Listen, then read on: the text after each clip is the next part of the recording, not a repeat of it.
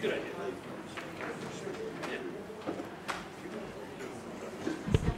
Hello, everyone. Thank you so much for coming out on this dark and stormy night. We are very, very excited to have Scott Sanders in our midst tonight.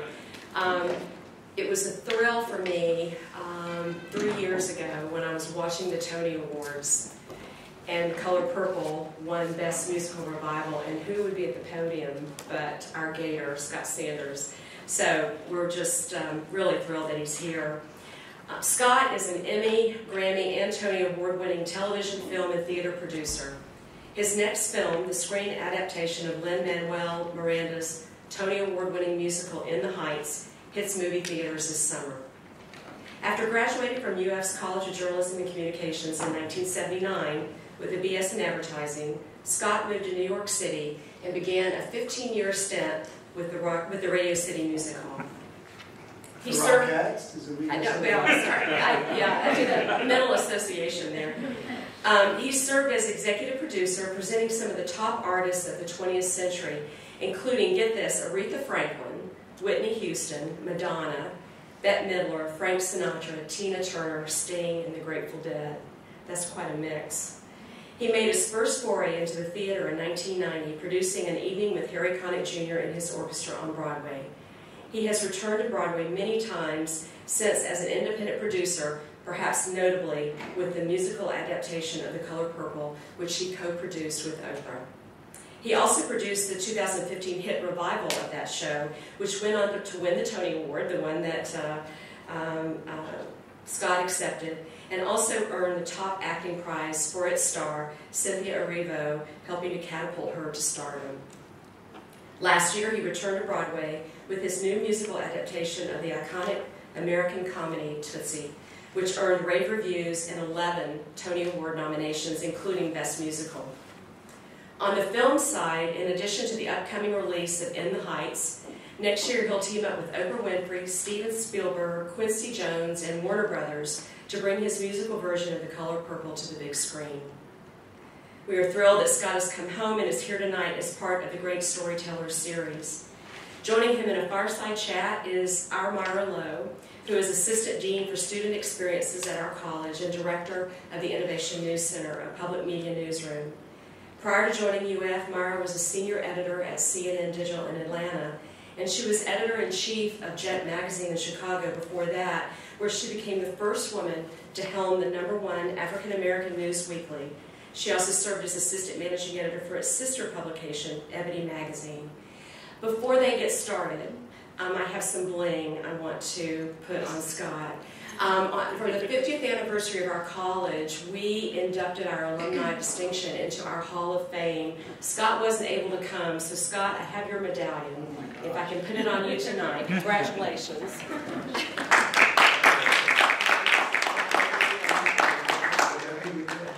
Oh my God. That's a heavy thing. Okay now. All right, Myra, take it away. That's a nice sling. I know. Thanks, Diane, for that introduction, and welcome back. Thank you. Thank you. To UF, Scott. And You want to run the trailer? yes, we do. You gonna run it? Hit it. What does sueñito mean? Sueñito. It means little dream. That's it? No story? All right, everybody sit down. It's a story of a block that was disappeared. In un barrio called Washington Heights, the streets were made of music. I almost not vegan. You probably never heard my name. Reports of my fame are greatly exaggerated. Morning, Usnavi. Pan caliente, café con leche. On these blocks, you can't walk 2 steps without bumping into someone's big line. I make it moves, I make it deals, but guess what? What? You still ain't got no skills. I was saving up all my pennies in my piggy bank. It's dead. This is going to be an emotional roller coaster. The odds are against you. But there's a chance, right? A dream isn't some sparkly diamond. There's no shortcuts. Sometimes it's rough. Like choking on the heat. The world spins around while I'm frozen to my seat. We're talking about kicking out all the dreamers. But every day is different, so It's time to make some noise. We had to assert our dignity in small ways. Shh. Just listen. Little details that tell the world we are not invisible. Ignore anyone who doubts you. we came to work and to live, and we got a lot in common. We are non-stop. Until the day we go from poverty to stock up. Days when we got, so we cannot stop. This is our block.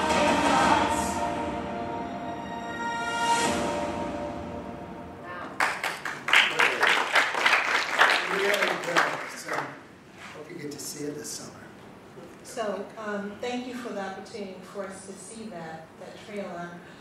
We've watched the trailer, which is about this tight-knit community. I'm going to just go. Tight-knit community, Latino community in New York City called Washington Heights, right? And it's through the eyes of a bodega owner who has little big dreams for himself and his community. Tell us, why was this a story you wanted to tell on the big screen? And how did you get involved in producing it? You know, I tend to gravitate towards stories of triumph over adversity, or stories that have great empathy inside the protagonist's journey. So I didn't produce In the Heights on Broadway. Some friends of mine did, but I was making a movie in Atlanta in 2013 called The Odd Life of Timothy Green for Disney, and I hired Lin-Manuel to be an actor in a small role there. And we were on the set one day, and he said, my first musical, I wrote when I was 19 in college, started writing when I was 19 in college, In the Heights, was sold to Universal to be made into a movie, and the budget has ballooned up to $37 million, and Universal's decided not to make it. It's too expensive. Now again, this was 2013. He said, would you like to produce it? And I said, of course I would. I'd love to produce it. And I thought I would set it up at Disney rather quickly, and then it didn't sell at Disney. So I took it around to 11 different studios, and all 11 of them said no. And then I went to Harvey Weinstein as the 12th. He bought it. I brought John Chu in to direct it. He wasn't as well known at that point because he hadn't done Crazy Rich Asians. But I called Lin-Manuel and I said, do you know John Chu? And he said, my wife Vanessa and I went on our first date to see his Step Up movies. So we love him, so go do it.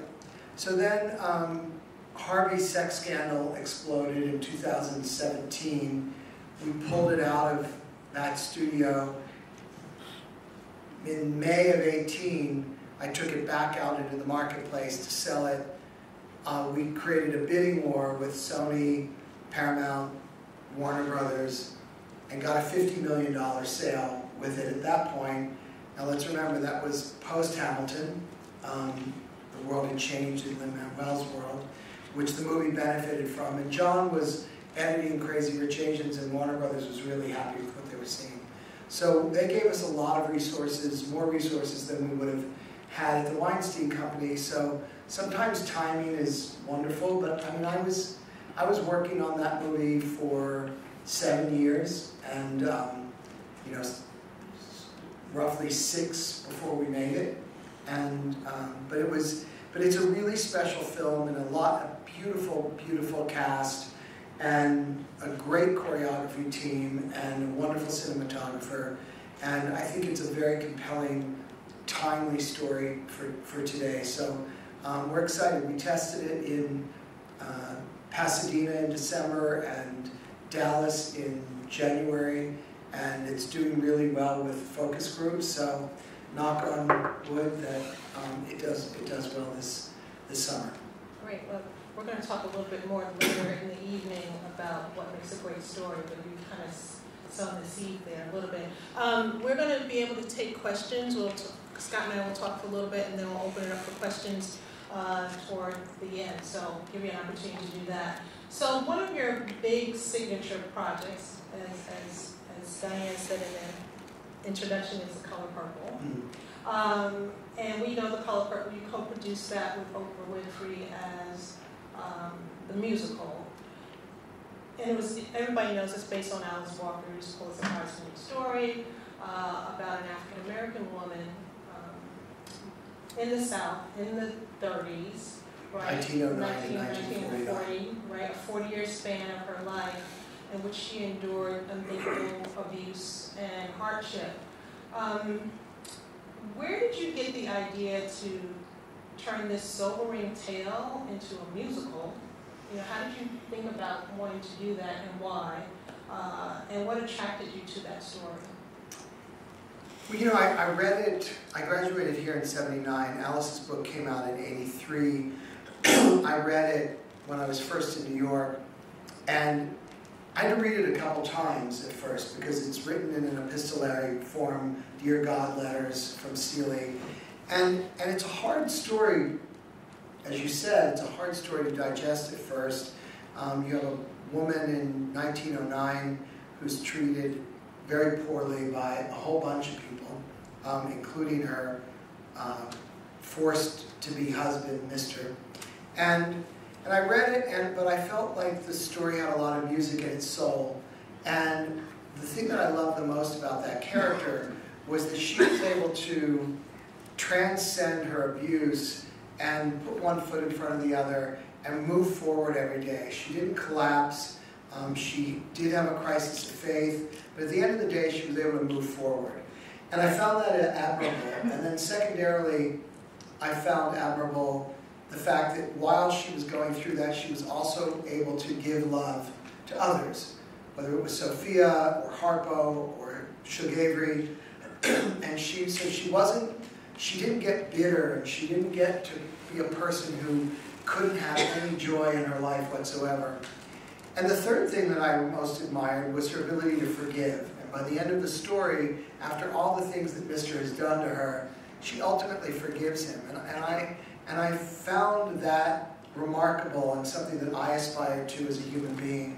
So while it wasn't the first most obvious medium to adapt it towards, I did feel like it had music in its soul. I remember when I was first getting the rights to it, but when I was first pursuing Alice Walker to get the rights, and I ran into Whoopi Goldberg, who's a friend, and I said, "Oh, I'm going to do Purple as a musical." And she said, "Oh, that's great. What's next? Schindler's List?"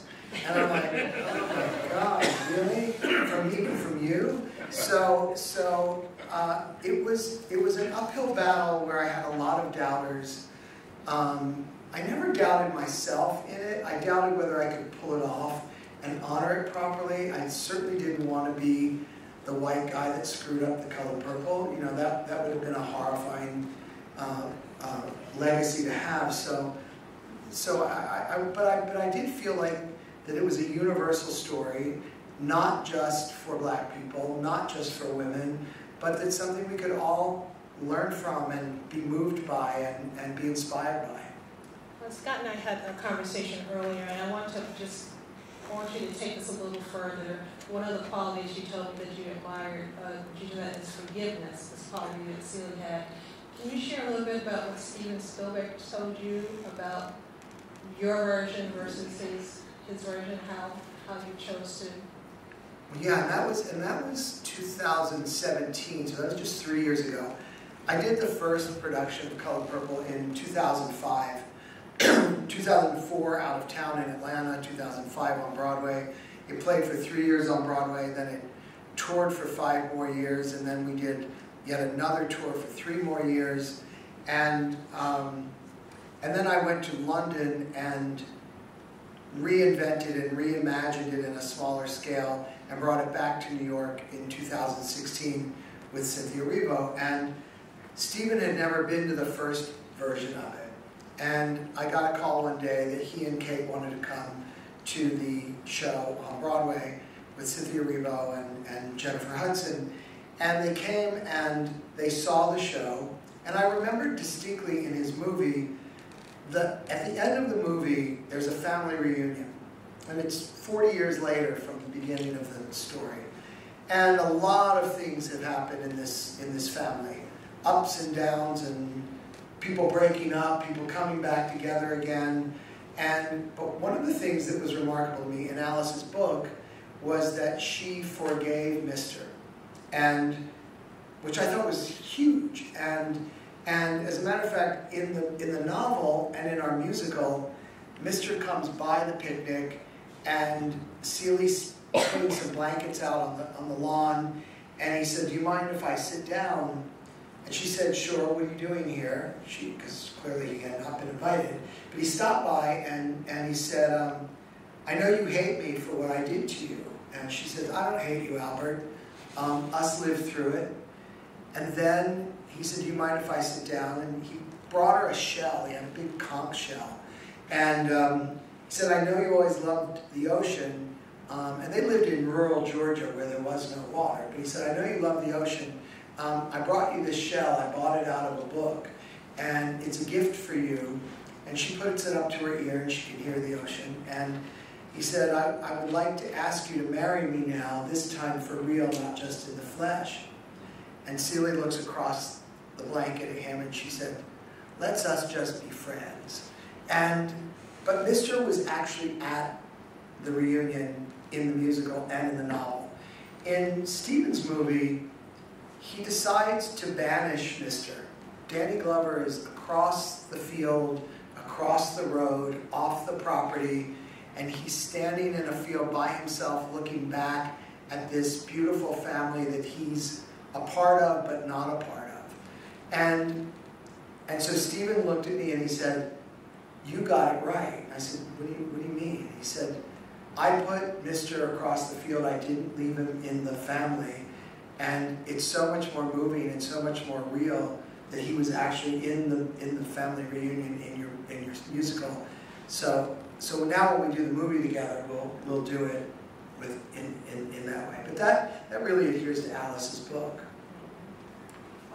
So my understanding, talking with you and reading a little bit about the process, this wasn't unusually, I don't know, maybe it wasn't unusual, but it was a long process to get this produced. And talk to us a little bit about what it took to get the rights to this, and talk to us a little bit about how you got Alice Walker on board to get this done. Well, she's not easy, and I love her, and she's a dear friend. But in 1997, so that would have been 14 years after the book was published, and about 12 years after the movie came out. I was working in Los Angeles with Peter Guber. I was president of Mandalay Television, and Peter was the chairman of the company, and Peter had produced the film Color Purple with Quincy Jones. And I went into his office and said, "I want to make it into a musical. Can you help me get to Alice Walker?" And he said, "You don't need to go to Alice Walker. You can go to my friend Terry Semmel at Warner Brothers, because when we bought the rights to the book to make the movie, all those underlying rights transferred to Warner Brothers." And I said, "That may be the legal answer that you want to give me, but the human answer, the only answer that I will accept is I need her blessing or else I'm not doing it. So I need you to send me to Alice Walker." So he called her. She lived in Berkeley, California. And I flew up there and met with her for about an hour, and she served me tea, and she said, "You seem like a really nice guy, but no." And I left, and I got my rental car and went back to the Oakland airport and flew back. And I was disappointed, and I forgot about it for a minute, and then I called her one day and I said, "Why did you say no?" And she said, "Because A, I've moved on as an author, and I feel like I can't just sit in my most popular piece of work. I have to move forward and my energy needs to go into other ideas. And secondly, she said when the movie came out, I got a tremendous amount of criticism from black men saying that I vilified them. And I think unfairly, but that's what happened. And I don't want to go through this again.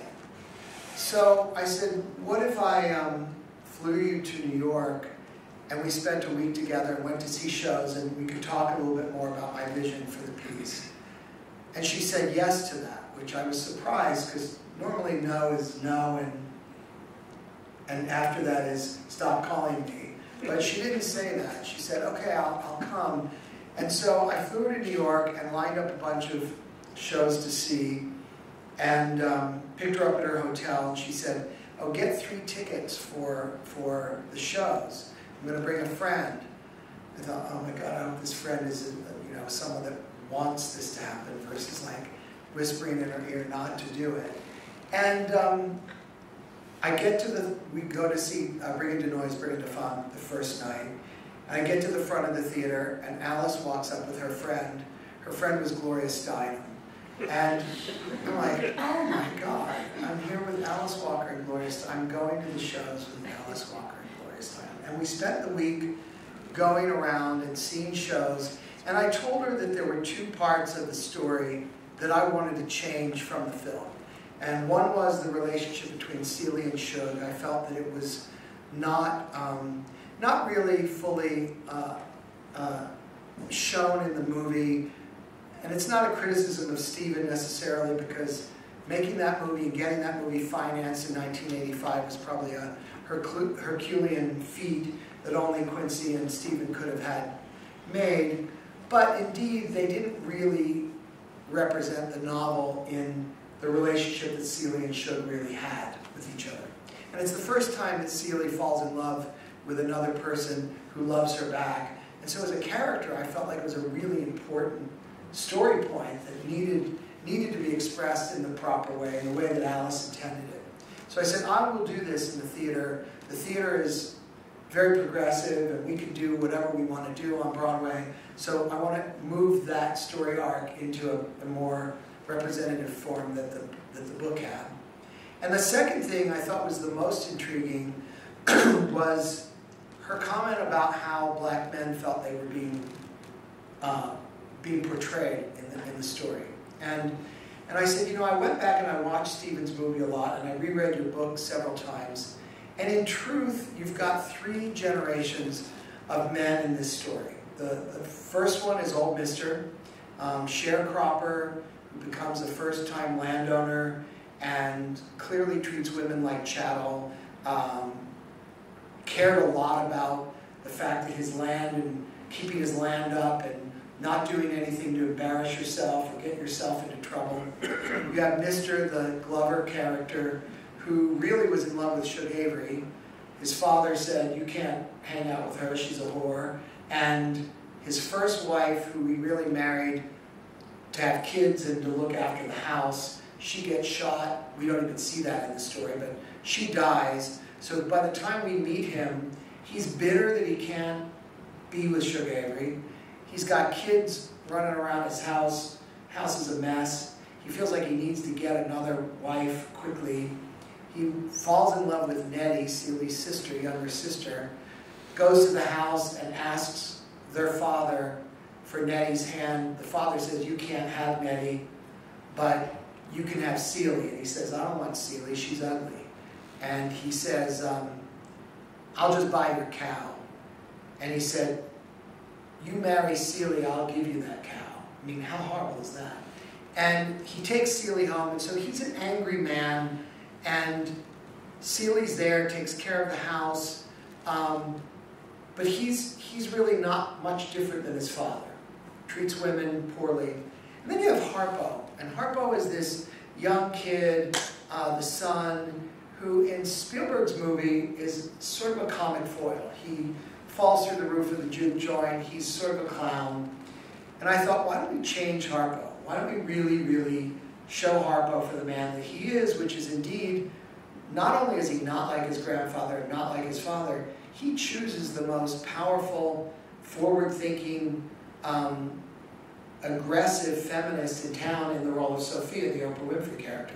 So I said, why don't we show the distinction between this next generation of men in this family and realize that there's hope, that there's going to be some kind of adjustment in the way that they're treating women and the way that they're looking at life.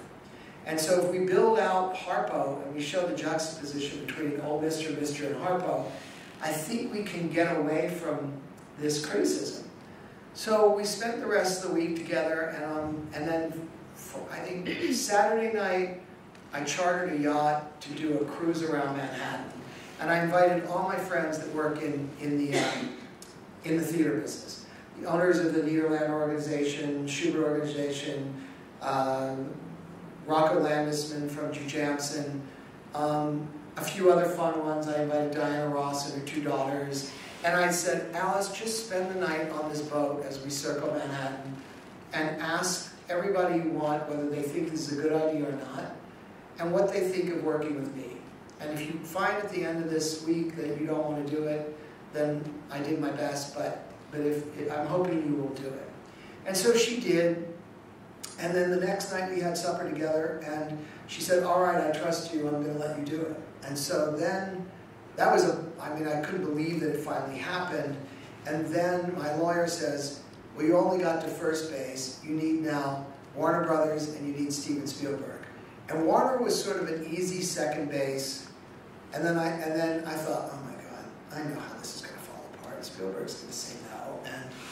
And I was taking money out of my personal savings account to do this. And I had negotiated a $25,000 license fee for the book.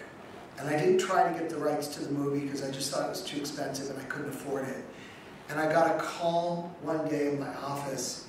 My assistant came in and said, I don't know if this is a hoax or not, but Steven Spielberg's on the phone. And I answered the phone. He said, why aren't you asking for the rights to my movie?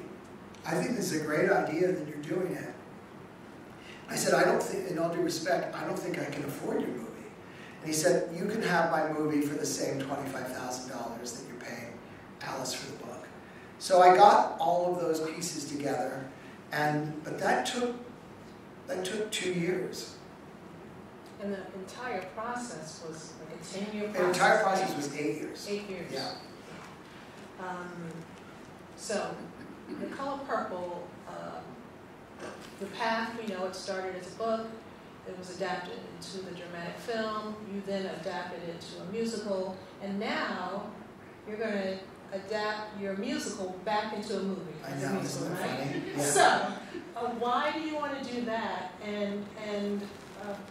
Yeah, why? Why do you want to do that? Well, you know, living in the world today, I mean, this has been sort of going on for the last 2 years. Oprah and I have been conspiring to figure out how to get that done. And once again, Mr. Spielberg needed to say yes in order for that to happen. And it felt like the story is timeless. It felt like the story can't be told enough. It feels like in today's world that a new generation should and would enjoy seeing it. So one of the things, my musical has played North America extensively. We played Britain. We've now played South Africa, which is a big goal of mine. It's now run 3 different engagements at the Nelson Mandela Theatre in Johannesburg. It will play China soon, but it hasn't really penetrated the larger global platform, and a movie really lets you do that. And so I thought, if we tell this story again, women in China, women all over the world, people all over the world, young people, older people, can see this movie, and I think it's a classic that is worth repeating. And we'll move on from The Color Purple, but I do want to give you the opportunity to talk about, you gave me an example earlier about an exchange that Gayle King had. Why, with some theater goers about The Color Purple, why do you think the story just plays so well across platforms or mediums or contexts? I mean, what is it? I think it's a class. You know, it's interesting because I had a lot of doubters excuse me, over the years who said, why are you doing this? It's a 14-year-old girl who gets raped by her stepfather in the first 10 minutes. It's really depressing. It's an all-black cast. African Americans don't traditionally go to the theater. What are you doing? You've got to raise $11 million. Why are you doing this? And I said, I think this is a racist comment. And they said, well, what do you mean I'm not racist? And I said, no one argues whether Shakespeare stories, what color they are. I said, this is a classic triumph over adversity story. You read the Bible, you read The Alchemist, you read Shakespeare. They're classic stories with archetype characters. And because it is about an African American community in Georgia in 1909 to 1949, and a protagonist that is this young woman who does have these horrible things happen to her, I think by the time we get to the end, there's incredible inspirational stories and messages that come from it. And so my goal is to produce this in a way that a broad audience will see it. And indeed, that's what happened with a lot of help from Oprah, quite frankly, in New York. I mean, I'll tell you an anecdote. In 2004, the show opened in December of 2005 on Broadway. In December, and every year the Broadway League, which is the professional organization I belong to, and we produce the Tony Awards and all that, they do a demographic survey. And each year they'll tell you, X% are European tourists, X% are this age, X% are this color or this gender. And traditionally, for years and years and years, it's sort of been 50-year-old white women are the prime target for ticket buyers. Doesn't mean they're all the people that go, but they're the decision makers. That's come down a few years over the years, largely I think because Disney has moved into Broadway and brought the demographic down a little bit, and Lin-Manuel with Hamilton has brought the demographic down a little bit. But in 2004, the year before Color Purple opened on Broadway, all 30 shows combined on Broadway, just guess what the representation was from African American ticket buyers. I mean, I was startled. It's 3.8%. I mean, almost negligible. And when Oprah first said to me, how can I help you with this show? I said, we've got to get this show into double digits. And indeed, when we opened Color Purple in 2005, the mix was about 50-50. So we did more than 10%. We did 50-50.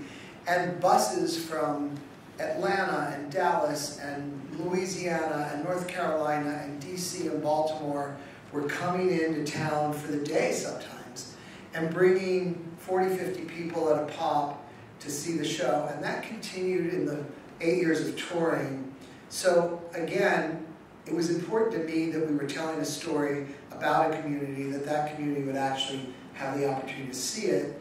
But at the same time, I also wanted a broader audience to see it because it was important. So we literally changed the look and feel and color of Broadway in 2005. How many of you in here have seen the movie Tootsie? Oh, that's pretty good.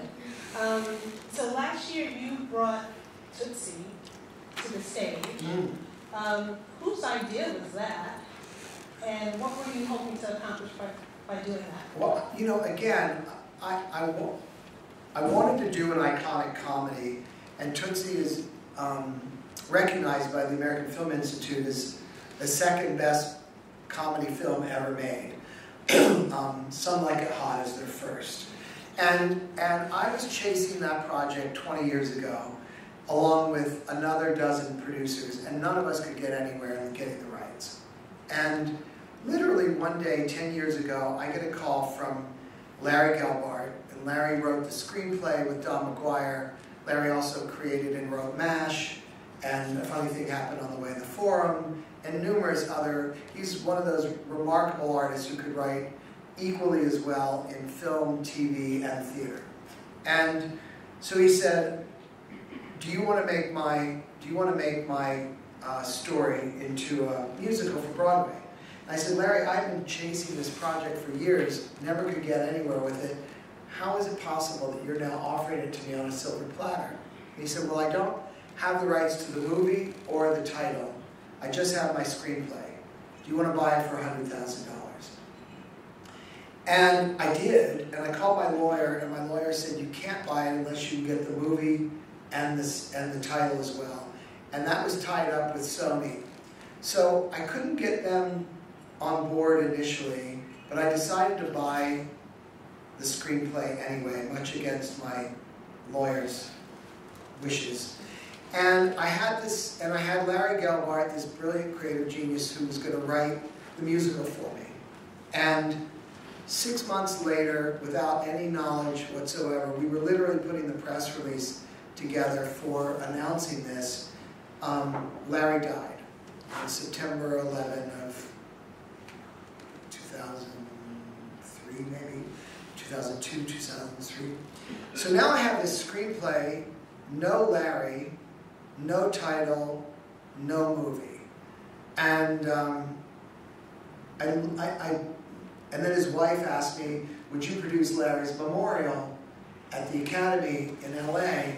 And I'm, you know, on the phone with Mel Brooks and all of these amazing, Sid Caesar and all of these, Carl Reiner, all these amazing comics who were Larry's friends and peers. And I'm putting this memorial together, and I'm thinking, maybe I just won't do it. You know, maybe I need to just write this off. I shouldn't do it without Larry. And then I had dinner. Larry's wife said, come to our family Gelbart dinner. And it's all the kids and all the grandkids and everybody around the table. And I said, I'm thinking about not doing it. And they practically jumped across the table and said, you have to do it. Larry will want you to do it. And so I decided, okay, I will. And then I went about I got Sony on board, and then the next hard one, the same story I told you before, my Steven Spielberg was now Dustin Hoffman. So I had to get Dustin to agree to do it. And his agent said, he's filming a show for HBO at a racetrack. I don't even remember what the name of it was. You need to drive down to Santa Ana and meet with Dustin and tell him why he should give you the rights to it. So I get in my car and I'm driving, there's horrible traffic in LA. I'm driving. And the agent called again and said, oh, by the way, Dustin is going to be in character.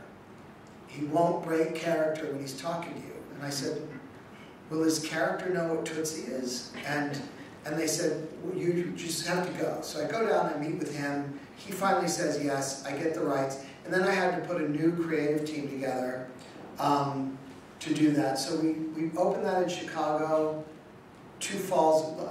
fall of 18, and then we opened it on Broadway in the spring of 19. And now it's going to go on tour. We have 80 weeks booked starting in September of this year. It will tour all through North America, in the major cities. So, just based on what you talked about, as a producer, your projects have run the gamut, across genre, across topic. Are there through lines or themes that you gravitate to with the projects that you pick? And how do you decide what project you want to go for anyway?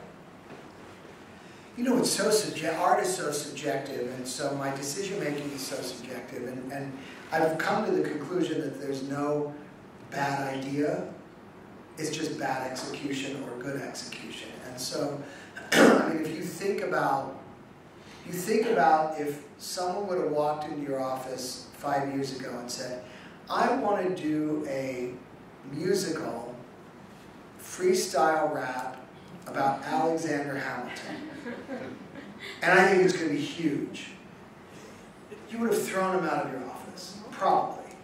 So Lin was smart enough to write it on his own, and put it up on his own, and then it turned into what it did.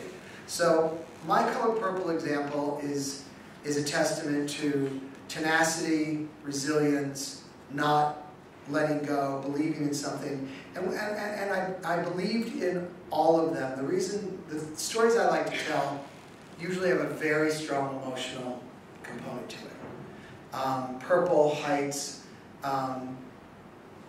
Tootsie less so because it's a comedy, although there's a lesson that Michael learns. Michael goes in and puts on the wig and the dress and cheats in order to get a job because he's desperate and he's just turned 40 and he's being told by everyone from his friends to his agent, no one will work with you. And he basically says, I'll show you, I will do this. Now, was his behavior and his choice and his judgment good or correct? No. By the end of the story, does he learn something from it? And he says to Julie, who he mostly hurts in the course of the story, I had to become a woman to become a better man. So he learned something from it. It doesn't excuse his behavior, but it gives you a sense of how someone can grow over the arc of a story. Clearly, Celie goes from a victim to a very empowered, self-loving individual that we all would want to aspire towards. And In the Heights is also another great story. All of our community, but Usnavi in particular, he thinks initially his father had a little bar in the Dominican Republic. His father has passed. He moved to New York, opened up this bodega. He's everybody's friend. He gets them their coffee every morning. He's got a girl he's sort of interested in. There's all these other wonderful characters. He's got an abuela who's not really his abuela, but he lives with her and he treats her as though she is. And all of these folks are living in this little cul-de-sac, if you will, that's a neighborhood that's gentrifying, a neighborhood where if there's a blackout, they're the last neighborhood to have the lights turned back on. And so they're struggling. But there's, as he says in the trailer, the streets are made of music. And they find joy and they find the light in their lives on a daily basis, even when there's not light there, literally or figuratively, each day. So I find those kind of inspirational stories what I usually gravitate towards. And it doesn't matter to me, the protagonist's age or race or gender. I just think, again, it's my job to ignore the people that say, well, demographically, this is who goes to movies, so this won't work. Demographically, this is who goes to the theater, this won't work. Demographically, this is who watches daytime television, so this won't work. And my feeling is, not to sound too cliche, but if you make it and it's good, they will come. I mean, it's also my job to promote the hell out of it. I mean, as you see, I'm not bashful for getting Oprah to be my producing partner on Color Purple. I'm not bashful to get Lin-Manuel to do a cameo. He wasn't going to be in this movie. He said, I'm not going to be in the movie. I'm doing a series in Wales. And we talked him into doing it. He really had a great time. He ended up being on set most days. And so I think sometimes if you've got a challenging story or project and you know it's challenging, the answer is not necessarily to walk away from it. It's my attitude is always, okay, I get that it's challenging. I love knowing that there are headwinds. I love understanding that there are headwinds and acknowledging the headwinds. Because if you don't acknowledge the headwinds, then you're just blindly walking into a trap, usually. But if you know what your headwinds are, and then you go about systematically figuring out, how do I overcome that? What do I need to do an end run around that headwind? And that's been a lot of my work it's certainly in the marketing side of my projects. So that's a great segue into my next question for you. Let's rewind a little bit, going back to when you were a student here. You were an advertising major. Why did you choose advertising, and what are some of the lessons maybe you learned that impacted your eventual work? When I was in high school and junior high in St. Petersburg, I largely thought I was going to go into politics. And I kind of thought, I'll go into law school, and my big dream at 16, 17 was I want to be the governor of the state of Florida.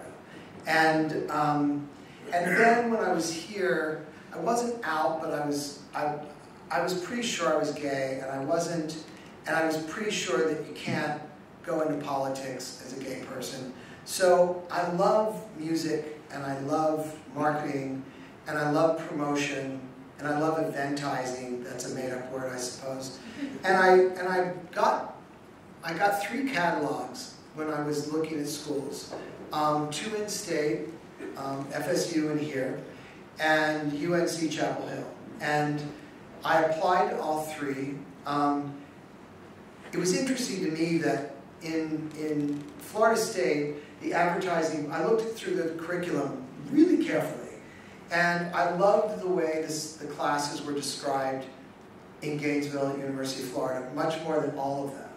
And I also really loved the fact that advertising was in the Journalism and Communication School. In FSU, it's in the Business School. And which there are certainly merits to having a business degree or a business sensibility.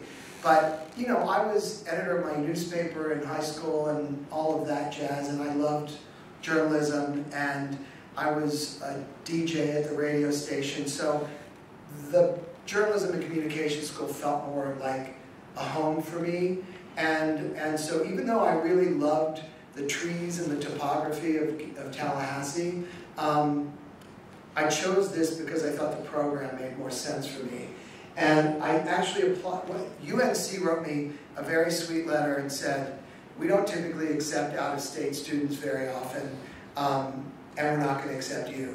And so I came here, and it was, you know, I'm so grateful that I came here. And as I was hanging out with my fraternity brothers earlier, Pi Kappa Alpha earlier tonight, and talking about how when you come from, I mean, my friend Becky went to high school with me. We went to Gibbs High in St. Pete right after desegregation was kicked into gear in Florida. And so it was a 1,000-person high school. And so moving to Gainesville, moving out of town, moving out of your family's home, having to do your own laundry, you know, all of those things, having a roommate, and then coming to a 30,000-person university could be and did feel a little overwhelming initially. So finding small pockets of community, so whether that was, I was part of ADS, the advertising organization here, being in the university, going to work at WGGG here, having friends in the Alligator and the RUF and all of that, and then the fraternity having, again, smaller communities that you could start to, in some ways I feel like that's when I really grew up. I feel like I became a more seasoned human, ready for the world in that time frame. So having the opportunity to use marketing and use advertising and use promotion and figuring out how to do that here as a stepping stone. And I would say without question, my advertising campaigns class was the most important experience academically that I ever had, because it was a practical experience for a semester where you were going to be judged by real third-party, outside real-world potential business people. And that taught me a lot. You know, it's funny, I got in trouble in that class. That class, at campaigns, first day you divide into 5-person agencies and you get a real-life client that comes in. In that time, it was the predecessor for Time Warner Cable. So this was 1978, 79. Cable was not as prevalent as it is today. There were still a lot of antennas on the side of people's houses. So they wanted a campaign to convince people to get cable. And our agency group worked as hard as all the other, there were 4 other ones, and we killed ourselves. I never pulled so many all-nighters in my entire life in that semester, making, with, you know, limited financial resources of our own, making ads, making videos, doing all kinds of stuff with just school resources. And at the very end, we were going to have the presentations to the client. And typically and historically, those presentations happened in the classroom. And I don't know what came over me, but I came over to the Rights Union and rented a room here and got wine and cheese and crackers and refreshments and asked for the client to come to the Rights Union for our presentation. And we made the presentation. We actually won the competition. And that weekend, the second place team called our professor and said, we want to register a complaint. We think group 1 should be disqualified because they came over to the Rights Union and they bribed the client. So the professor called me, I think it was a Saturday, and said, I'm weighing this very carefully. I need to take it seriously. And I said, I just have a question for you. We didn't bribe anybody. I said, this is my last class. I'm graduating in 4 weeks. Is this not the class that's supposed to get us ready for the real world? And do you think for a second, if we were at an ad agency anywhere from Tampa to Boston, that you would walk into a room with not a glass of water, with not a Coke, without anything, and sit in some boring room with chairs and a table and pitch your account? Like, who would get that job? And I said, so if you want to disqualify us, disqualify us. Like, I'm graduating anyway. And then he called on Monday and he said, I'm not disqualifying you guys. You guys won. So now I will never forget that when I'm in this building. So you take all that you've learned, we like to call that experiential learning here immersions, right? Immersions. You've taken that experience and you're graduating, and right out of school, right out of college, you land at Radio City Music Hall, right? Which was a very strange set of circumstances. That is an unusual, maybe, move for a college student coming out of Gainesville to land in New York City at the Radio City Music Hall. So tell us a little bit of how did that happen? What was that first job? What were you doing? Well, as you can imagine, I assumed I was going to go into the ad agency business. and I applied. My goal was to go work at an agency. I don't even know if it's still in existence. It's called McDonald & Little, and they were in Atlanta, and they handled all weird things, the McDonald's account. No relation. And but in the course of my senior year, putting my resume out, I got a job offer at Disney World in their marketing department. The client for campaigns offered me a job to be a marketing director for their company in either Champaign-Urbana, Illinois, or Denver, or of all weird places, Fond du Lac, Wisconsin. And they flew me to Fond du Lac, Wisconsin, where I got out of the car and a man picked me up. The man who picked me up was the owner of the cable company in Fond du Lac, Wisconsin. And I've gone to Denver to meet with them that day, and then I went to Champaign-Urbana, and by the end of the night I'm in Fond du Lac. And I'm so tired. And the man, we're in the car, we're driving down the road, and he says, look out the window and tell me why we're going to be successful. And all I kept thinking was that plastics line in The Graduate. Like, I said, what? I can't, I'm too tired for this riddle. What's the answer? And he said, see all those rabbit ears, see all those antennas, we're going to get rid of all of them. So I thought that's where I was going. But spring break of my senior year, a weird part of my past came back. When I was going to school with Becky in St. Pete, the band I hired for our senior prom, I ended up being their manager, and which wasn't really a thing while I was going to university here. They were working clubs in St. Pete Beach, and they made like $1,000 a week, and they said, why don't you be our manager and get us some more money? And so I thought, without knowing anything better, well, I bet if I got him a job at Disney World, they'd make more money. So I kept calling the buyer of talent in Orlando, and he never returned my phone call. And when I was a junior here, my fraternity had big conference in San Francisco. And after that conference, I popped down to LA, and I went to visit record companies, thinking, well, maybe I'll work at a record company. And I met with several record companies, and one of them hired me as a college promotion rep for Gainesville here.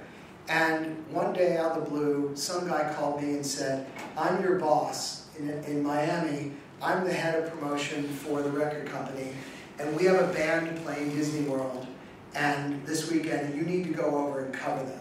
And I said, what does cover them mean? You need to go over and be nice and tell them you work for the record company, and so I did. And in the course of that evening, I met the man that didn't return my phone calls. And I said, you are the guy that has not been returning my phone calls. And he said, have lunch with me tomorrow at Tomorrowland Terrace.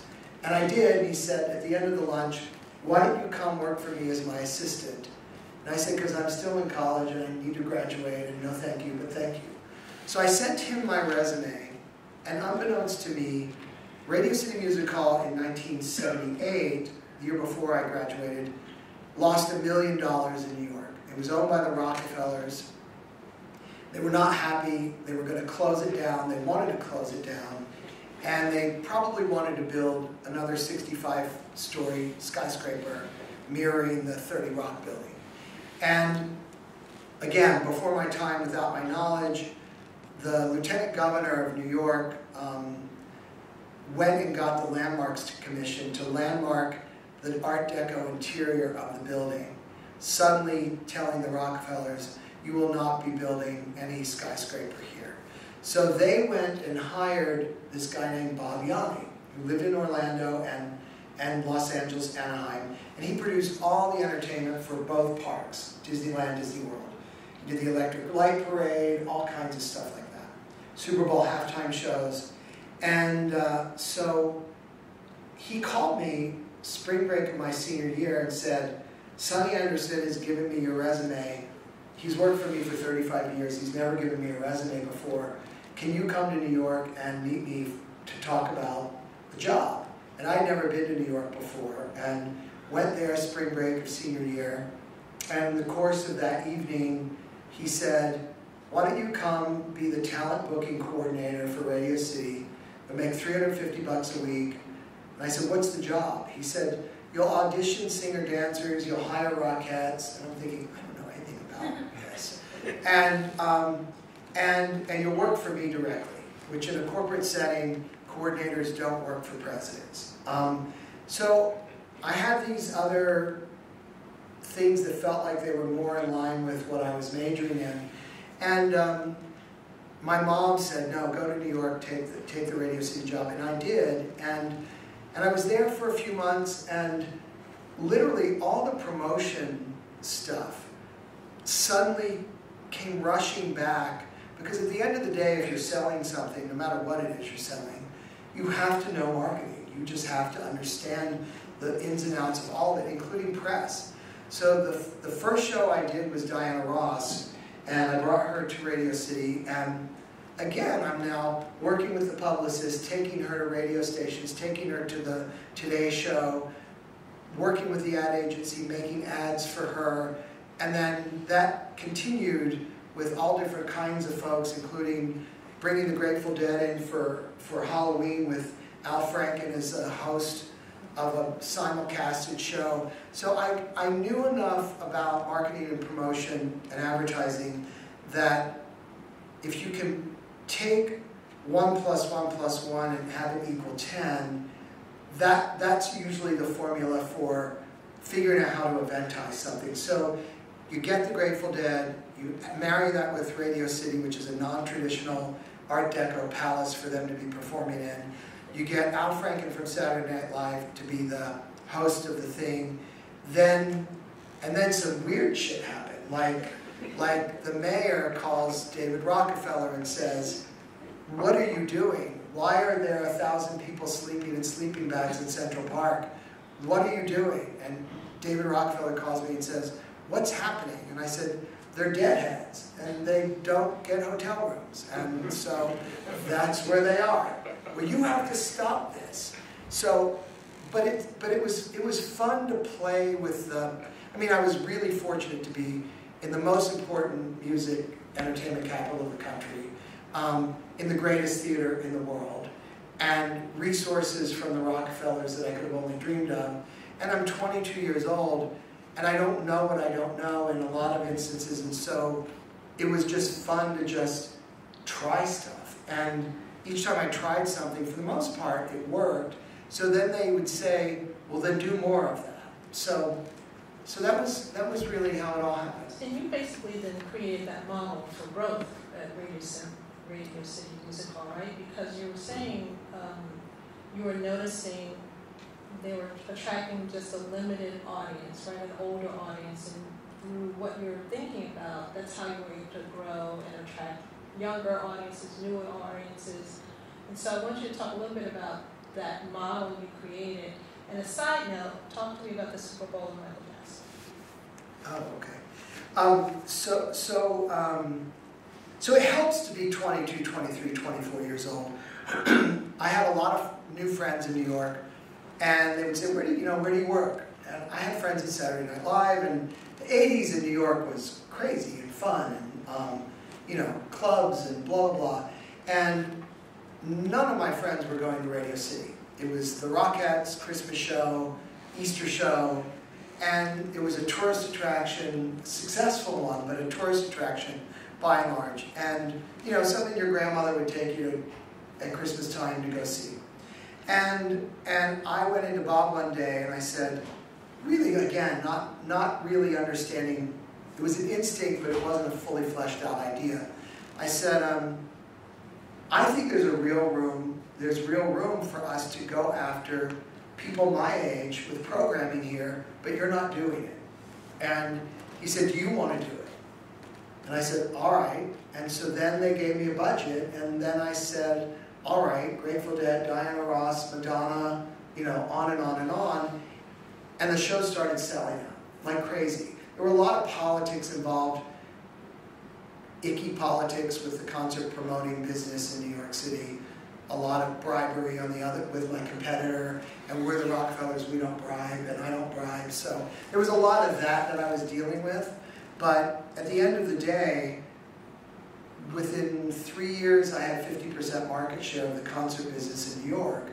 And so that was really fun to watch that happen and to change. And one of the other things that ties back to my history in the African American space is that the politics that were imposing on me early on. So when I tried to bring, I'm even making up, James Taylor or those Linda Ronstadt to Radio City, the agents would say, you can't have them, they're Ron Delsner's acts. Ron Delsner was the established #1 concert promoter in New York. So I started calling the musicians I liked. And I called the Commodores, and I called Kool and the Gang, and I called Aretha, and I called Gladys Knight, and I started bringing, and they didn't have the same allegiance to Ron. So suddenly, we were the #1, because those artists, by and large, were playing the Beacon or City Center, and they weren't, and once they walked into the music hall and saw how gorgeous it was, everybody wanted to play there. So I actually did a lot of African-American black music shows in the first couple of years, and then we broke the dam with the politics of it, and then I got Linda Ronstadt, and then I got all the big bands, and Journey and all those other bands at the time, and so that was that. The Michael Jackson thing was sort of weird. Also, I was the year before, that was 1993, and in 1992, the halftime show format was radically different. It was up with people and marching bands and kind of boring stuff. And in 1992, there was a show on Fox called In Living Color. And In Living Color did a really smart stunt. They said, we're going to do a live show, minute by minute, against the halftime show. I think the halftime was, I can't remember which channel the game was on. And they basically told you, and they partnered with Lay's potato chips. And they basically said, Lay's is going to come on TV, and tell you, second quarter's over, change to Channel 5 and watch 30 minutes of In Living Color, and then we'll tell you to come right back to the game, and you'll go right back to the game, and you won't miss a second of the third quarter. And they beat the hell out of them ratings-wise. I mean, it was an embarrassment. So the NFL is panicking. That was piece one of the puzzle.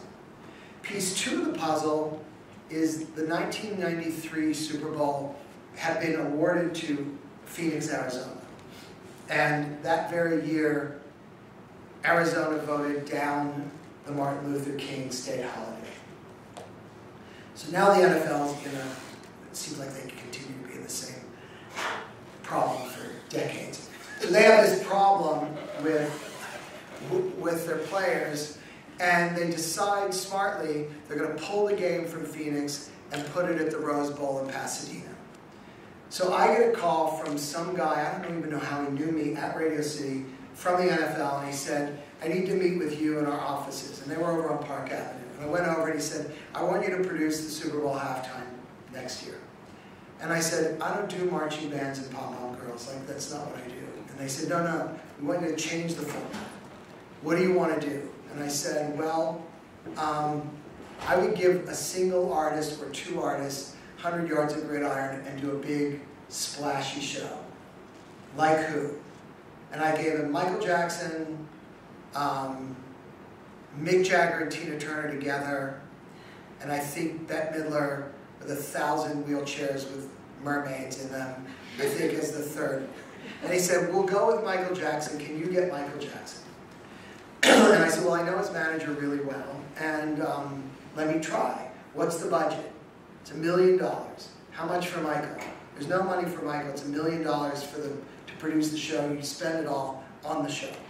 And so I called him up and I said, hey, Michael, he's got a brand new album out. I want you to do the Super Bowl. How much are you paying? There's no money, but there's $1 million budget. Well, why would we do that? And I said, you have a brand new album coming out. Are you going to do the Grammy Awards? Of course we're going to do the Grammy Awards. Are you going to do the American Music Awards? Of course we're going to do the American Music Awards. And I said, what do they pay Michael? An after payment of what, $365? Well, yeah, but it's the Grammys and it's the American Music Awards. I said, Sandy, the Super Bowl has 1.3 billion eyeballs.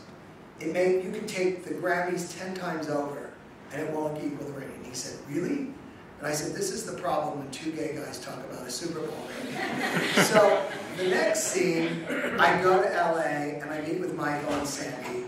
And I said, I want you to sing Black or White, and I want you to do We Are the World, and blah, blah, blah. And we put the show together, and it ended up having the highest ratings of Super Bowl history, and ultimately changed the paradigm for how the NFL now does Super Bowls. I mean, that was, what, that was 27 years ago, and now they're doing Shakira and J-Lo in a similar fashion. They've never gone back to that format before. So it was really, really fun to do. It was exciting to do. It's scary to do because you literally have 4 minutes from the end of the second quarter to change over the field and bring all your stuff in, and everything has to be bolted and on wheels, and 1 million volunteers, and his stage came in 4 pieces,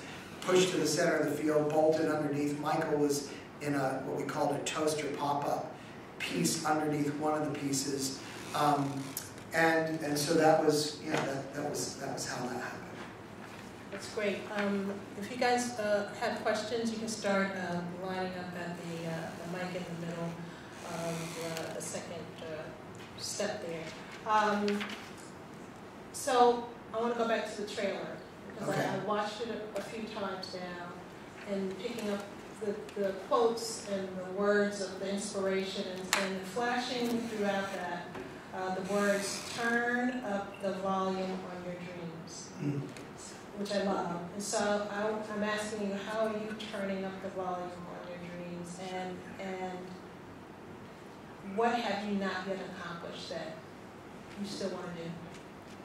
Well, my heart and soul has always been in the space of diversity and best talent and giving people chances that otherwise wouldn't have chances to be part of a project or realize their dream, whether it's a performing artist or a director or a writer or a friend, quite frankly. And I feel like the experience I had with putting Color Purple on Broadway, it changed the paradigm of who goes to shows. It also changed the paradigm because I hired women and African Americans to write the show. And if you think about the two most famous black musicals prior to Purple were Porgy and Bess and Dreamgirls, both written by white men. And my musical was written by 3 women and 2 African Americans. And that was I hired them in 1997, so it was way before this current conversation. And I feel like then changing who was coming to Broadway and giving producers and theater owners and investors permission after Purple's success to try more. So it allows for Hamilton. It allows for the Temptations musical. It allows for shows that are not all, pristine white stories. And showing diverse people and their journeys on Broadway, I feel like I made a major contribution in Color Purple to making that happen. There's still a long way to go, but more and more artists are being hired and shows are being produced that are not traditional Rodgers and Hammerstein style musicals. I haven't yet accomplished that in Hollywood, and so if you ask me what is my dream to accomplish, before I'm 6 feet under, it's to do it now in Hollywood. And I feel like the 2 movies that are most, I have several projects that fit that bill, but the 2 movies that are right around the corner are this one and The Color Purple. I also have another film with Latinx stars that's going to follow this, also set up at Warner Brothers with the same writer as this piece. I also have another movie that John Chu asked me to produce his next movie, so we're in the process of putting that together. I just bought the rights to something, and we're going to write the screenplay and take it out to the market in about 2 months. So my goal would be, as I'm watching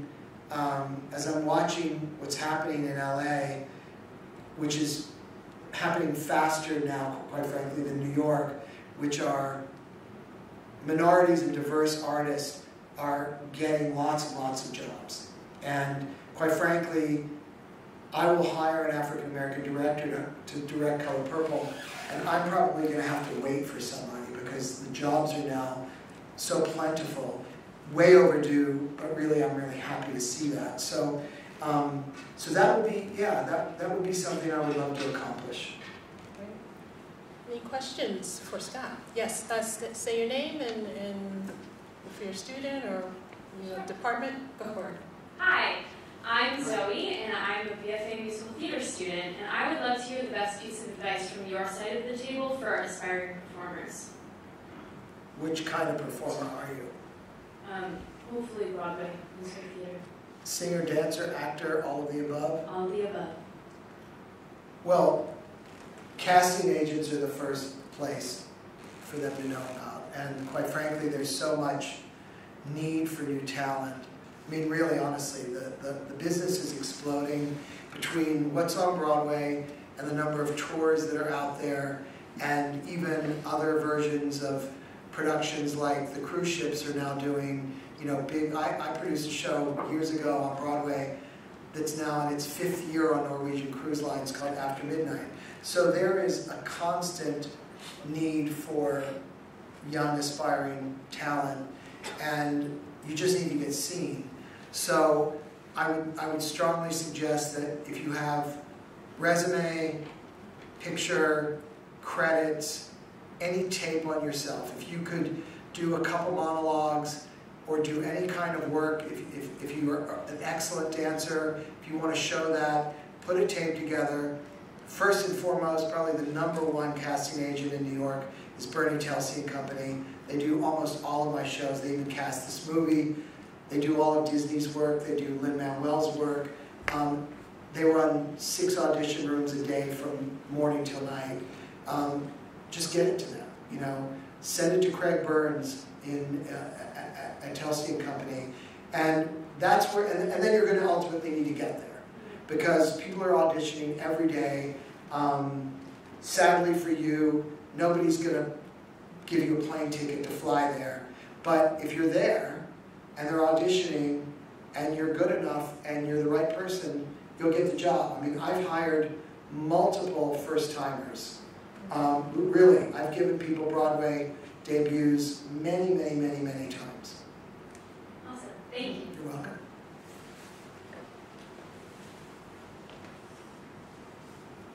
Hi, I'm Daniela. Hi, Daniela. And as the daughter of Cuban immigrants and someone who had an abuela that wasn't really my abuela growing up, In the Heights means a lot to me. And I actually choked up watching that trailer. It's the millionth time I've seen it, but it's fine. Also, I'm admittedly a lot of a theater geek, so I realize that a lot of people don't know that this story exists. So what kind of effect do you think this movie is going to have on the Latinx community now that it's going to be on the big screen? Look, I don't want to put words in the answer to that question. I would say to you that what I've heard from our cast itself, so Leslie Grace, who plays one of the characters, Lynn, Anthony Ramos, all of these characters, when they saw the trailer, when they saw the rough cut of the movie, and they were in it, and they've seen the play, and they've read the script in auditions, and they all choked up, and they said, oh my God, this is us on screen. We're finally represented on screen. And our story is being told in an incredibly authentic and aspirational way, and a respectful way. And I think that's really the key to this. I have to give our authors, Lin-Manuel Miranda and Keanu Hudas, tremendous credit for writing it. We, in the musical on Broadway, there was not a DACA Dreamers storyline. We added that in to make it more present day, because that musical was done in 2008 on Broadway. John Chu is an incredibly sensitive artist and director. So it's about producers bringing material that represents the stories that you're talking about. And I think Black Panther broke the wall down. I mean, when Disney saw that that movie played worldwide and did what it did worldwide, suddenly everybody woke up. I mean, Disney just bought Hamilton. Now granted, it's Hamilton. It doesn't take a brain surgeon to buy Hamilton. But they paid $75 million for it, and they're going to release it as a movie. They had 9 cameras in the theater. Lynn, Jeffrey Seller, my friend who produced the show, and Tommy Kail, the director of the show, they self-funded the filming of that in the theater a year ago. And they put it out to auction, and Disney paid $75 million for it, just announced this week. So that movie will hit all over theaters. I think it's imperative that the buyers, our studios, networks, theater producers, are willing to take a chance and put up the financing and do the marketing properly and customize their marketing. You know, don't make a spot for white people only. I mean, this movie will have no less than a half a dozen spots. You'll see, you'll watch. There will be Spanish-speaking spots on Telemundo, I guarantee you. Then there will be spots that will be on The Tonight Show, and then there will be spots on music channels. And then they, as you saw, I don't know if any of you saw, they bought a spot on the Grammy Awards a couple weeks ago. So they're going to hit multiple channels, music channels, theater lovers, Latin families, etc., etc., etc. This is going to be a scattered, multiple-pronged marketing approach to get the people in for this movie. And I think that what we need to do, we just need to make good stuff, and we need to make sure they're seen, and then we need to make sure they're sold. And trust me, all of these corporations are public corporations. They just want to make money. Not to say that they don't have an altruistic bone in their body, but because they do, and they're starting to hire people of color in decision-making jobs, which was not the case 20 years ago. So now all of a sudden you've got, I've got a black executive on Color Purple. That wouldn't have happened 10 years ago. So that's starting to happen, and I think, again, the more these projects are supported by the public, if nobody goes, then they'll come to the conclusion that, well, we tried, didn't work, nobody wants to see that. So it's important that it's a two-way street. Thank you. Thank you. Another students asking questions. Hi, I'm Maria Valdivia. I'm an advertising senior student. I'm actually taking campaigns class with Dr. Morris. I don't know. I know Dr. Morris. Okay. Well, he's been here a long time then. So while you were speaking, you mentioned some names of men who have been accused of sexual misconduct through the Me Too movement, like Harvey Weinstein and Dustin Hoffman. And I want to know your perspective on what's the responsibility of a producer to improve the entertainment industry. 1000%, no question. Believe the accuser, give them the benefit of the doubt, and don't go into business with people like that. And I won't and would not. And so that's, you will see, I shouldn't say this on your camera, but I intentionally, with lawyers, we pulled In the Heights out of the Weinstein Company. And even though I had to deal with Dustin Hoffman in order to get the rights to Tootsie, I called him after he was accused. I called his lawyer and I said, contractually I have an obligation to put his name in my ads. I'm respectfully asking to let me pull the names out of the ads. And we did. And his name has never appeared in any of the ads that I put on for my show. So I think it's, look, at the same time, I'll say as a human being that we do live in a society where one should be innocent until proven guilty. I think the pendulum, while way overdue for Time's Up to occur, and it's really important that it did, I think it's also important that in the event that innocent people are accused, that there's some jurisprudence of some kind. And I think we moved very quickly to accused, you're fired tomorrow, and it seems like there needs to be some middle ground where there's an actual investigation, and then if it's proven in the case of like Matt Lauer, yeah, then fire his ass tomorrow, and we don't need to see him on the air again. I have another question, more lighthearted. Like I said, I'm an advertising senior, and one of my passions is film, and I kind of found like a very nice creative space within the advertising major. So with my passion of film and studying advertising, I think my career goal is to eventually go into film marketing. So I want to know what your advice is for going into. Oh my God, you're my favorite person in this room. And I'll tell you why. I'll tell you why, because if we're going to continue down the path of making stories that feature diverse characters, then we have to have marketers that understand that audience and know how to sell and speak to, not just sell, actually more importantly, knows how to speak to that audience. And because it's very easy to just go make a spot and, and buy BET, for example. Yeah, you can do that. But if you don't understand, which I came to understand over the time of Color Purple, I remember sitting in the audience on an early preview with Oprah and Gail. And Oprah looks over to me and she says, "You have no idea how many women feel redeemed from watching this show." I would have never in a million years thought of that perspective. I thought, I'm here to make a good entertainment. Sing, dance, tell the story well, hire a good cast, have beautiful sets, costumes, choreography. I never understood that. And so having her explain that to me, suddenly we were able to start to create some materials in the marketing space that didn't overtly talk about that, but it referenced that. It let families know why mothers and daughters could come to the show together. It was a reason I told you this story earlier today. That same night, the lights go up at intermission, and there's 10 Chinese women sitting in the theater. And Gail walks over to them and says, why did you come to Color Purple? What about this show appealed to you? And this one woman says, that's us up there on that stage too. So suddenly you start to get revelations about the impact that your story has on people. And it's suddenly maybe that say, all right, I have to take this show to Africa.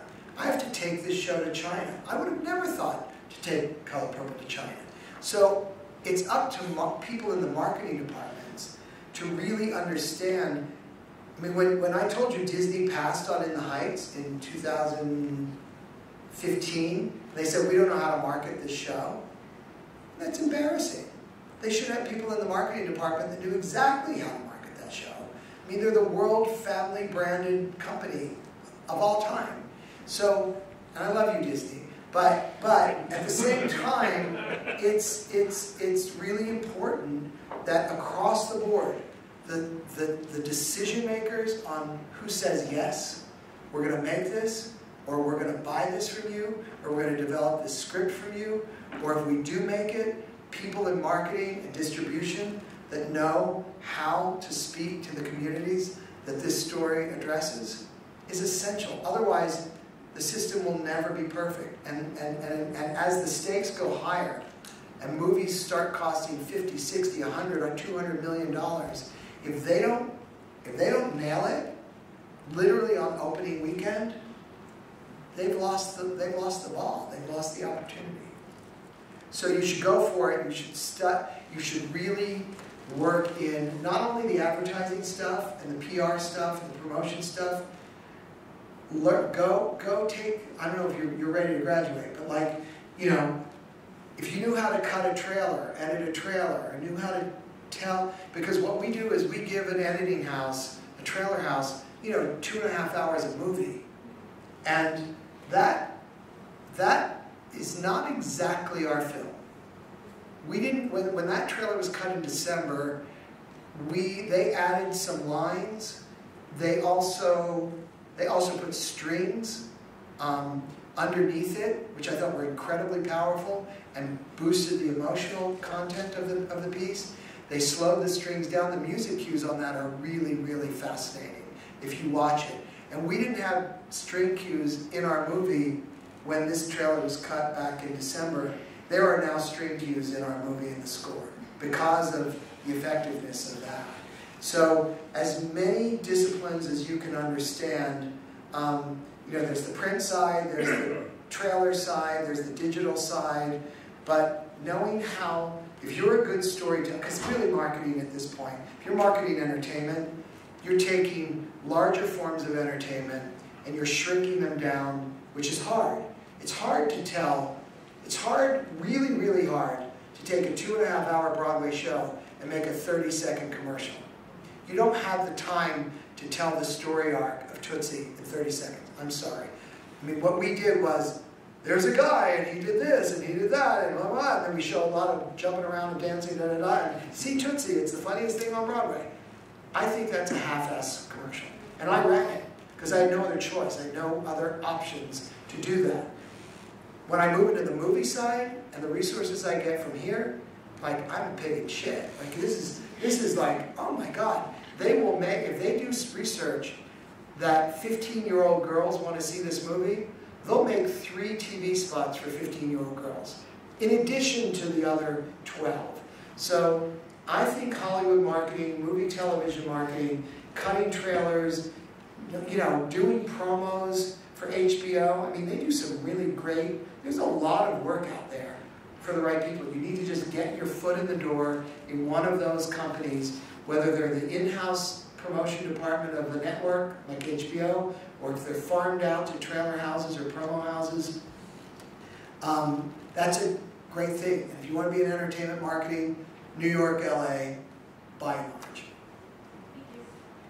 You have video skills? Sorry? You have video skills? Video? Video editing skills. No, but okay, you never get it.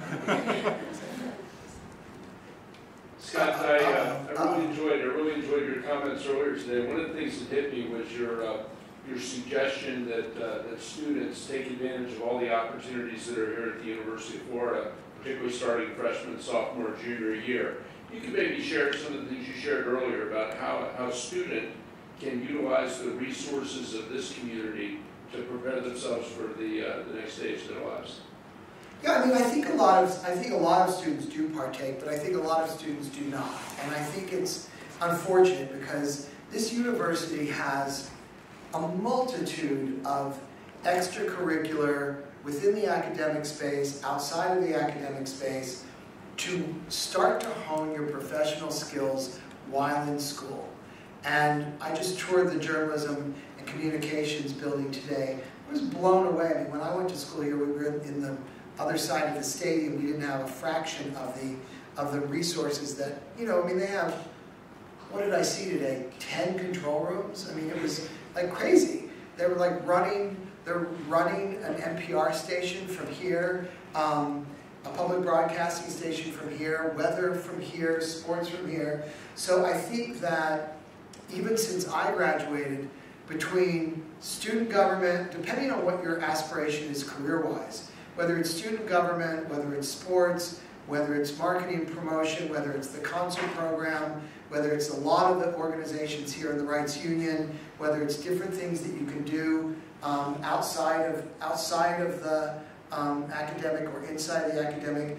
Use, you know, me going to work at WGTG as a radio DJ in college, like, gave me broadcast experience. And I knew even later when I became a client, I knew how to cut a radio spot. And so those kinds of things, you don't have to wait until you leave here and then send a resume with, you know, here's my GPA and here's a couple things I did in 4 years and now please take a chance on me. I think you actually have a real opportunity in a university with these kind of resources to really build your resume with practical stuff, not just theoretical stuff. And it's all here. I mean, I'm shocked how much is here. And you know, you can make a student film. You can do short. I mean, there's Jeffrey Katzenberg has, after leaving DreamWorks, started a new company called Quibi. Well, their model for storytelling is 10 minutes or less. They believe that people of your generation are going to use your phones, and you're not even, maybe even going to watch 1 hour, 2 hour, 3 hour formats. That you're going to want, you know, little 10-minute, 3-minute, 4-minute things. I had a friend of mine who wants to do content and didn't know what distribution path they should take, and I brought them in to my talent agents in LA 3 days ago, and the more we talked, I said, why don't you make these for Quibi? You could do 100 3- to 5-minute pieces for Quibi. They would buy them from you. It would establish you. You can always go long form later. So I really do encourage students to take full advantage. Now look, you're your freshman year, you're just getting your feet wet, you're trying to figure out whether you even like school or not, or what it's like to be away from home. I get all that. But certainly by the time you're, you know, a sophomore, junior, you know, jump right in and start to take advantage of. And the other fun thing is you can play with stuff and find out you don't like it. And that's actually cool too. Like, I thought I wanted to be an actor. I thought I wanted to be a filmmaker. I thought I wanted to be a law student. Well, guess what? I don't. Okay, pivot. You know, I've gone from advertising major to Radio City Music Hall, where I was effectively a concert promoter for X years, and then executive producer, then ran the company, then jumped into series television in LA, having never done scripted TV, produced 6 TV shows for Columbia TriStar, left there, jumped into Broadway, having never done Broadway, did my first movie, went back to Broadway, went back to movies, and all trying. And there were times that, and some stuff worked and some stuff didn't work.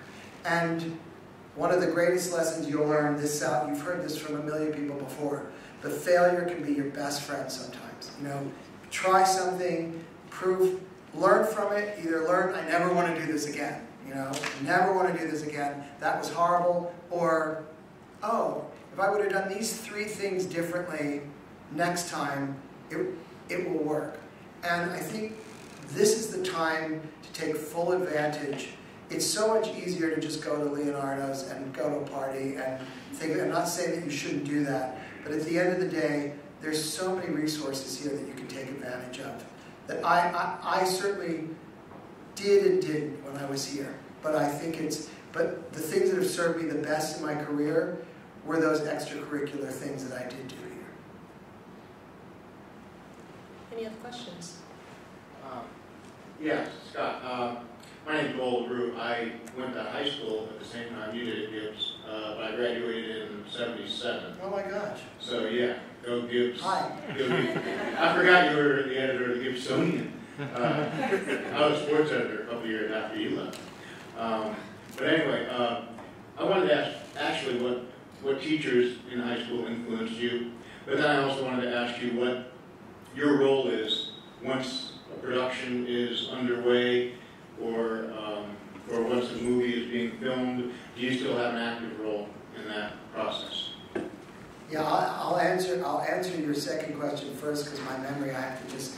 I did have several teachers in high school in Gibbs. I mean, it was an unusual circumstance in Gibbs. As I told you, it was the first year of desegregation, and Gibbs was 90% black students and probably was the least funded school in Pinellas County prior to our arrival. And one of the parts of the least funded aspect of the school was that all of our teachers were like 23. They were like right out of college. And so they were probably the least expensive teachers to have. I viewed that in hindsight as a blessing. Having teachers that were young enough to really relate to us and talk to us about all the things that we were trying to do. It was a remarkable time to be in that school and interface with all those students and be the least funded, and yet we still had the best basketball team in the entire state.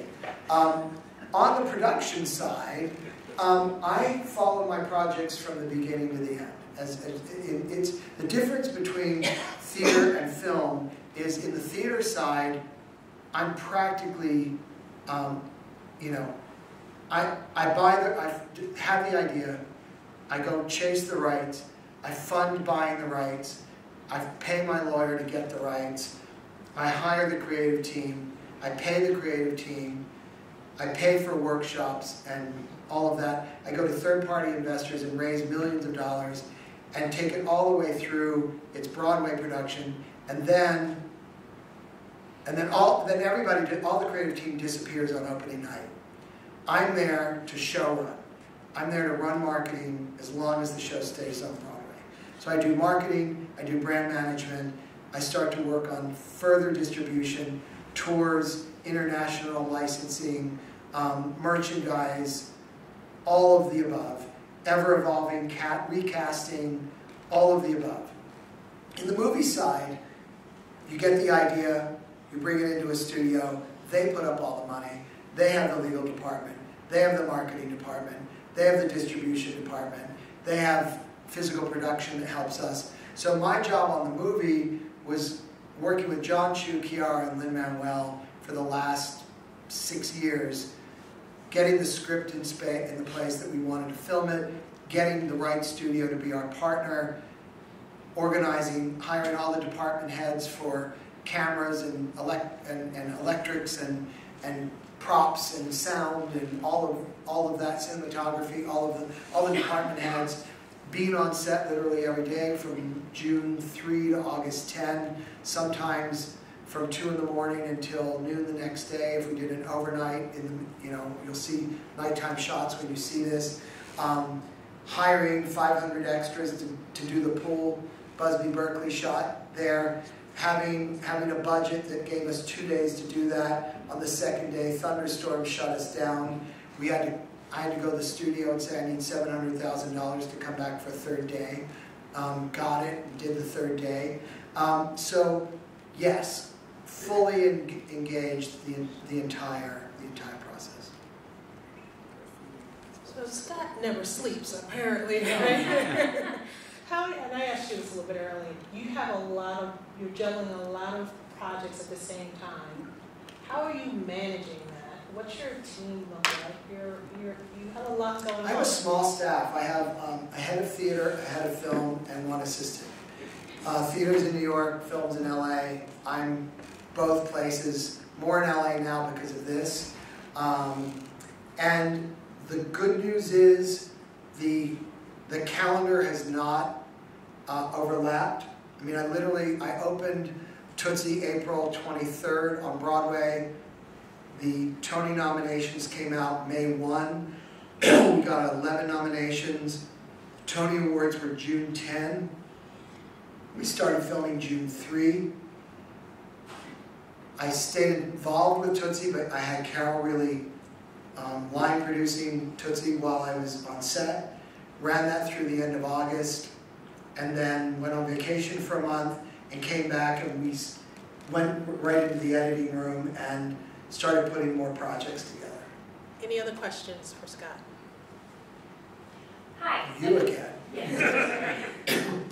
I would love to hear where you see the future of the theater industry going, especially with all the incredible movie musicals that are coming out recently, and also what West Side Story, the most recent revival, has done with the use of the screens and the cameras, and how do you see the technology innovations influencing live theater that's going on?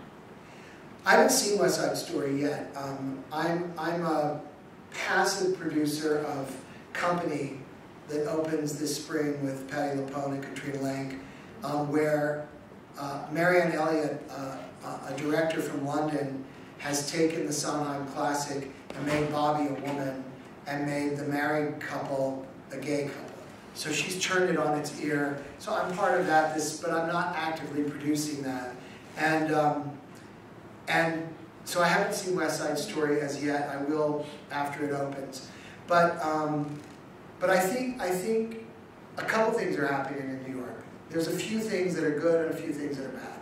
The good things are the innovation and the diversity continues to grow, and people are indeed using all different kinds of technology for storytelling. Sometimes it's more effective than others. Sometimes I think it's cold and loses the intimacy, but in some cases it's really brilliant. The New York Times has started to embrace new work and feature new work, where in 5-6 years ago, you know, if Bernadette Peters was doing a new musical, they'd put her on the cover of the Arts and Leisure section and ignore the new work. Now I think they realize they've got to pay attention to the new work. Thank you. So we are at the end of our program. I want to thank you all for attending, and Scott, I just want to give you a round of applause for thank you.